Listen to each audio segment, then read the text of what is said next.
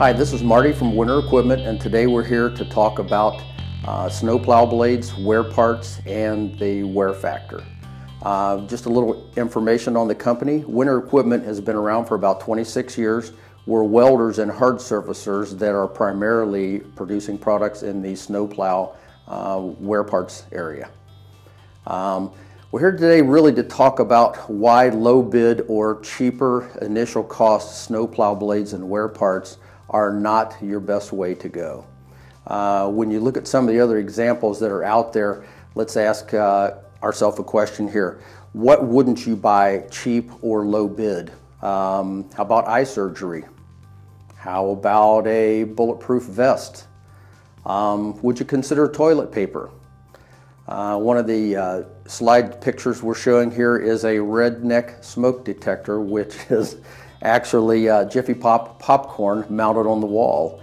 And then certainly, something like a tattoo that would be very near and dear to your heart that you would have out there not done correctly. What I'm here today to tell you is that low bid blades are normally your most expensive option. And of course, we're talking about life cycle cost with that. What is wear factor? The way we look at blades is basically with a wear factor. When you look at snowplow blades, we started off with wood years and years ago as a blade. Then we went to products like steel, which ran for years and years and years, and then tungsten carbide insert blades. And a lot of people think they're new, but actually the tungsten carbide insert blade's been out there in service for about 50 years. The actual first patent was awarded in September of 1970. So tungsten carbide insert blades are not new. They're not innovative today. If you're still buying standard snowplow blades that are tungsten carbide insert or steel, you really have to ask yourself why, because there's a lot better options out in the field. Some of the things we'll talk about are premium snowplow blades, and here are a few pictures of what's available on the market. As you can see, this is not your grandfather's blade selection here. A lot of these incorporate different materials. High quality tungsten carbide is one. There's some chromium carbide hard surfacing out there, rubber, poly, ceramic. There's high performance steel castings that are available, and all these are used either independently or in combinations. And a little bit on what the industry says about the premium snowplow blades or the better blades. There's been a lot of industry studies done. This slide just reflects a few that I found searching the internet. Clear Roads Pooled Fund has one out there. A lot of the state DOTs have them out there too. There's Ohio, Iowa, Wisconsin, Missouri, Maine, North Dakota, Michigan, Vermont, Utah are just a few. There are several more out there where they've done very extensive studies on snowplow blades and looking at what your best value is for that. There's a strategic highway research program that goes back as far as 1993 that's also done these. Most states that we have looked at are adopting what they call a best value procurement philosophy, which means don't buy the cheapest low bid, look at the life cycle cost of a product itself. And then you look away from some of the studies, they're just some of the really current industry support are out there by people like Wilfred Nixon of the SALT Institute. Wilfred is well documented in the industry, and basically he's saying that if you have not looked at snowplow blades in the last 10 or 20 years, you really need to take a look at the technology that's out there. And this slide just represents his article that's in the APWA Reporter magazine in March of 2017. And there are several more out there as you look at them that way. Okay, so how do you know that you're buying a better snowplow blade and it's going to be worth it?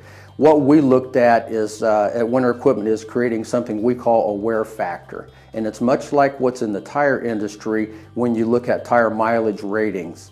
A 40,000 mile tire may be $100. If you're buying an 80,000 mile tire and it's less than $200, then, and you get your life out of it, it's a really good value, a life cycle cost. So that's really what we're looking at with wear factor. How do you measure snowplow blades about the same way?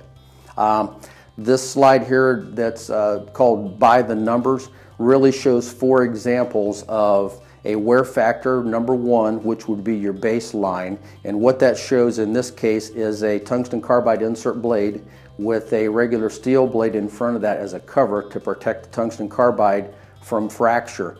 Average cost out there is about $815 or so. As you go up toward twice the life or 3 times the life or 4 times the life, as the other pictures represent, your initial cost does go up, but your total lifetime cost does go down. So if you look at a WearFactor of #1 there, you're paying about $74.15 per foot over the life of the blade.